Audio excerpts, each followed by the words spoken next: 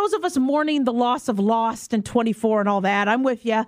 I hear you because I really love television. But one thing that's been very, very interesting is throughout these shows, I always get asked about the medical aspects, like, Dr. Daliah, is that true? Can you really perform an appendectomy, take out an appendix like they did on Lost on an island? Can you really do that? Well, actually, yes, you can.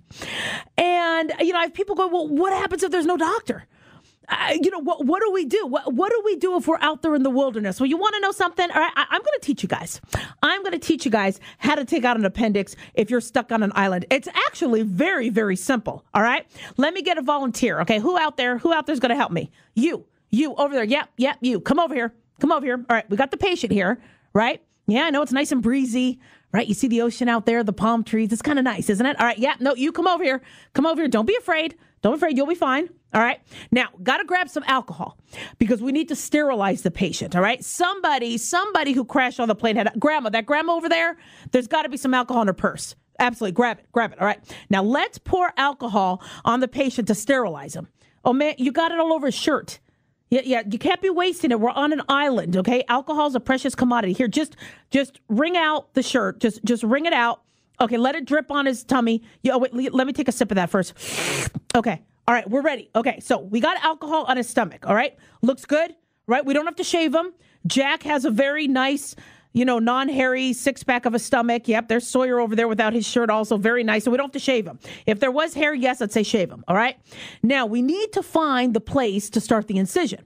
All right. So we find something called McBurney's point. Very simple, guys. Right. So you look for his belly button. When people have an appendicitis attack, they usually hold the right side. A lot of times they'll hold their whole abdomen or they'll hold their stomach. So don't just think because they have a tummy ache, it's not an appendicitis attack because it's not on the right. We've talked about that before. But all right. So you look for his belly button and then you look towards his anterior iliac crest, which is kind of like the right front of the hip. If you have an imaginary diagonal line and you go kind of about 2/3 down, boom, there's his McBurney's point. Yeah, don't be pushing on it because, again, we don't know if his appendix is about to burst. You don't know what's under there, but you got it. You found it. All right, good.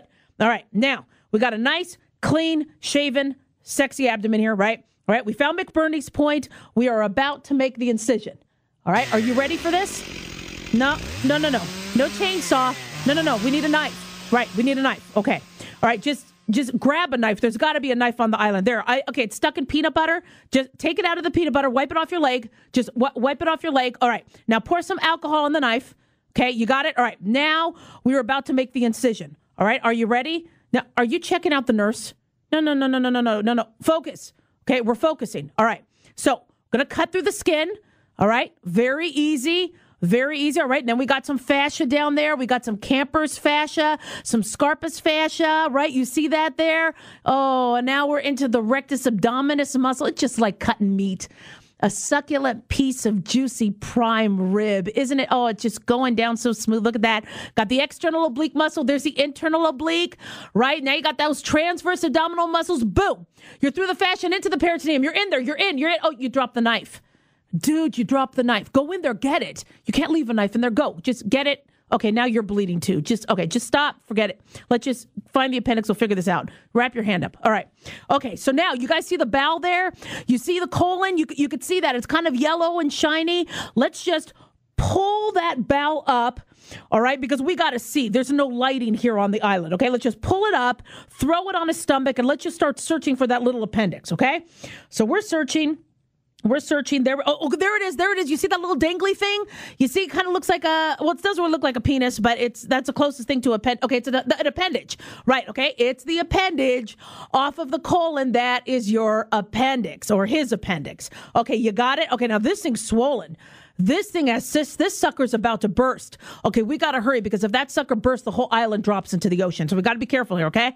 So we got to tie the blood supply off. You can't just rip off an appendix. We got to tie it off. So we need something to tie it with. Now, if you're ever stuck on an island and you need something to tie or tourniquet, sometimes you could just grab a big amount of your hair. If you want to do that, kind of tie the ends, you could use that. Hair's pretty strong. But I got something better, your shoelace. See your shoelace? Take the shoelace. We'll be able to tie this off with the shoelace, okay? Now you got the tennis shoe in the way. Take the shoelaces off the tennis shoe. Okay. get rid of the tennis shoe. Good. Okay, you got the shoelaces. Now take that shoelace, pour some alcohol on it because, again, we got to make it sterile. Pour some alcohol on it. All right. Now tie it. Yeah, ear bunnies around and through. Good. You got it. All right. Now we got to cut this off. Where's the knife? The knife is still in the patient. Okay, just I don't know. We got to hurry. Chew it off. Just chew it. Chew. Okay, that's just pus. It'll just wipe it off your lips. It's just pus. Okay, chew it off. You got it. Okay, now. Okay, you got to go. You got to throw it in the ocean before it explodes. Go to the beach. Throw it in the ocean. Run. It's going to explode. Hurry. You got only about 3, 2, 1. Throw it in the ocean. Well done. You got it in the ocean. The sucker didn't explode. You saved all our lives. Well done. It's Miller time. High five. Oh, the patient. Okay, we got to go back to the patient. All right, he's got all his bowels sticking out on his stomach and entrails and all that. All right, let's. Okay, go ahead. Put the ballot. You got the knife? You found the knife. Thank you. You found the knife. Okay, let's kind of cut off the rest of the tennis shoelace so then you have the bare minimum. Nah, I don't know if I'd pour alcohol in them because the alcohol can kind of maybe hurt the peritoneum and stuff. Just kind of shove everything back in, right? Maybe say a prayer. I know he's bleeding a lot, but it doesn't matter if he dies. You just performed a successful appendectomy. You're going to make $99.52. So I just, wonderful. Well done. All right, let's close them up with something. You guys could always use super glue. Super glue is good for cuts out in the wilderness, or duct tape. If there's any duct tape on the plane, good. Let's just wrap him up with some duct tape and you are done. That is how you take out an appendix, and you have just successfully taken out his appendix. Well done. That's an appendectomy for you guys. Woo! All right. For those who just joined us, this is the Dr. Daliah Show, sassy and stimulating medical talk radio.